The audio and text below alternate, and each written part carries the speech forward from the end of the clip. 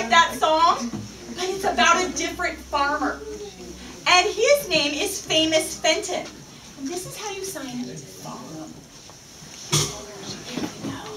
And we're going to practice some words ahead of time. So in this story, we're going to meet some cows. What do cows say? Ooh, nice. We're going to meet some pigs. What do pigs say? Very nice job. So this book likes to be sung, and I need your help. And so, you know when you're singing Old MacDonald Had a Farm and there's that part that says E-I-E-I-O? Okay, well when I was writing this book, I knew my fingers would have a really hard time doing E-I-E-I-O.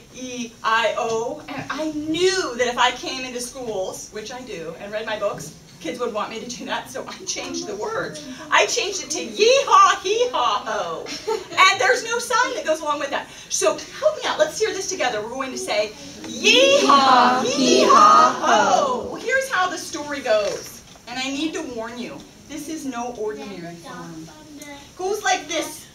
Famous Fenton has a farm. Yee-haw, hee-haw, ho. And on that farm are famous pets. Yee-haw, yee-haw, ho, ho. Now when I do this, that means your turn in sign language. So, and you already can tell your part now. You're doing great. Well, the first pet on this farm is what? A pig. A pig. Show me the sign for pig. Very nicely done. And on that farm are famous pigs. Yee-haw, hee-haw, ho. There are two big pigs wearing pink pig wigs, singing pigs, swinging pigs. Woo, it's a tongue twister. Dancing fancy pig jigs. Famous Fenton has a farm. Yee-haw, hee-haw, ho. Have you ever seen pigs doing any of these things? No, that's why I like making books, because when I make books, my characters can do anything I want them to do. Well, here's some cows. And it's so much fun at Fenton's farm.